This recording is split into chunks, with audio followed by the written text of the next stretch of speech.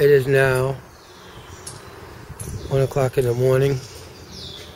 I'm on my way to the beach. Right across there, I met with Jason Hilliard. We were standing right here. A police officer walked by, and he didn't stop that police officer and tell him to arrest me because I was wanted by the NYPD.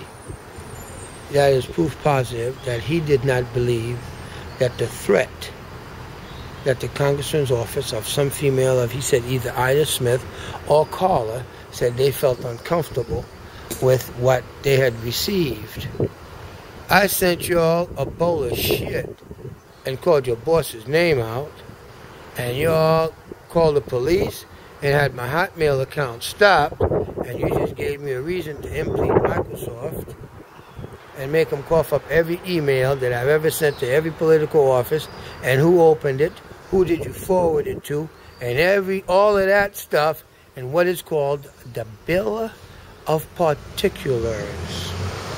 Go to these smart lawyers y'all got and ask them, are you fucked?